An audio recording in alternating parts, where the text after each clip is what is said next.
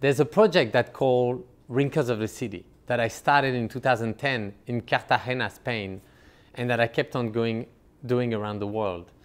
And it's a project that really talks about the elder, the people that have wrinkles, but only in cities that have also those wrinkles on the walls, that have also that complexity about new buildings being built, or building disappearing, or building cracking themselves because of the story and of the place. And I've walked in Germany, in Berlin, I've walked in Istanbul, I've walked in Cartagena, Spain, I've walked in Los Angeles, because actually, you know, you don't really find much wrinkles there. But in Cuba, what was interesting was that the people there had never seen on the wall anyone else than Fidel, Che, or Camilo.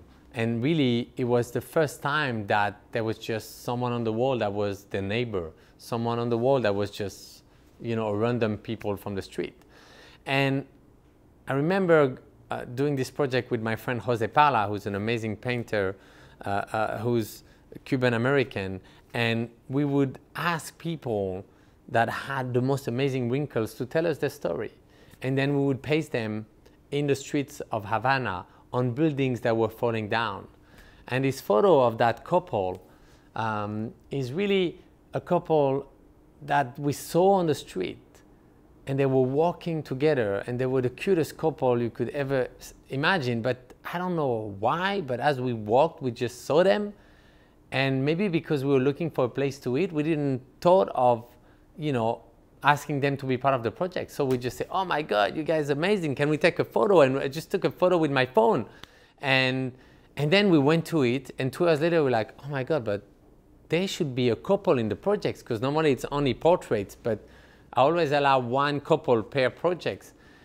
And so we're like, how do we find them? And we started looking all over the city, showing the pictures to people. Do you know those people? No, we don't know them. Like, we try to find them all over, and even asked the museum we were working with to help us.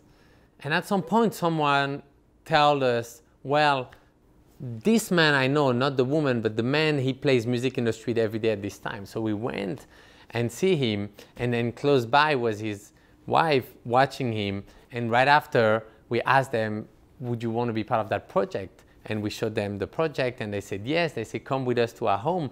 And as we walked with them, they took us in their building, and they keep walking up and up and up and up on the rooftop. And they actually live on the rooftop right next to the museum we were working with. And we photographed them there. And then a couple months later, we came back and pasted them on a building on an angle that was completely broken down. And as we pasted, the building would almost fall on us.